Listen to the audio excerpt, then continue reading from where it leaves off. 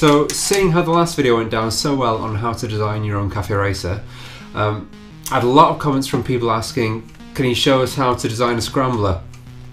So here it is for you. As with all my videos, these hints and tips are only for inspiration rather than guidance, or even this is the only way to do things. The beauty about building these bikes, you can inject your own personality and get these bikes looking the way that you want them to look like. So there'll be a lot of people that disagree with me on a few bits and bobs. The similarities between cafe racers and scrambler building, obviously cafe racers are for street racing, street riding.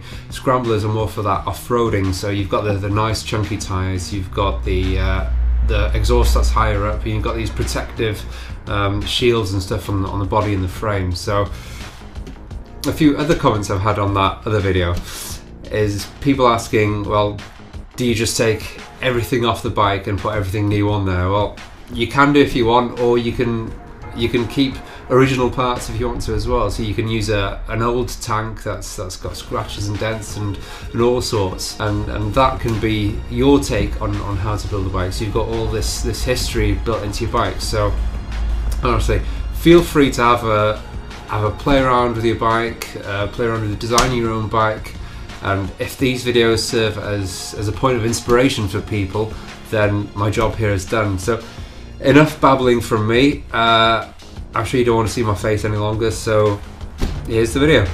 Right, so let's start off with a base bike. Here I'm just using the Kawasaki KZ650. You can use whatever you like. It's pretty simple to get the scrambler look on most bikes. The smaller the engine, the thinner the bike, the more durable it is for off-roading, but don't let that put you off. If you want to use a straight four, then do it. It's your choice and it's your bike, so you can do whatever you want to it.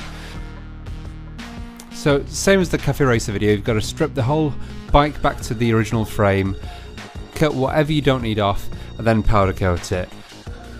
For the purpose of this video, take that we've done all that now, so go back to the original bike and we can start stripping things off bit by bit.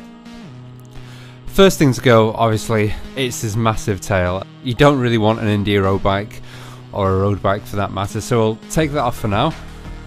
The same principle as cafe racers, I tend not to like the air filter boxes at the back, but that's just my personal preference. If you want to keep those there, because it is a scrambler, then by all means do that. So pods, if you're going to go off-road, probably not the most sensible option to use those, but I mean, I like them anyway, so heck. I'm going to take this off, and I'll take the little sleeve off as well.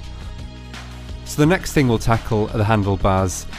Difference between a scrambler and a cafe racer. Cafe racer, you've got the clip-on bars down at the bottom. For a scrambler, you need to have more control of your bike. You're not going to be going around these soft corners. You're going to be off-roading it in theory. So we'll take these massive handlebars off and massive mirrors off anyway. They really don't suit it. And we'll put these neat little bars back on. Not as high as the last ones, but still high enough so you can actually get your hands around it and keep in control of the bike. The tank is the next to go. Always a favourite to change. By doing this, you're going to immediately move it from a stock looking bike to the bike that you want. You can either paint this or change it completely. Here we've just painted it, so we've given the bike a bit more of an earthy feel. It's the theme of the bike. If you're going to be using it for off-roading, then this is what you want it to look like. We'll remove the seat. Again, you're not going to want two people going on it, so we'll just use this brat style seat on the back here. It's a smaller seat and it's probably not going to be as comfortable as what was there before, but heck, most people that build scramblers are after that look rather than practicality.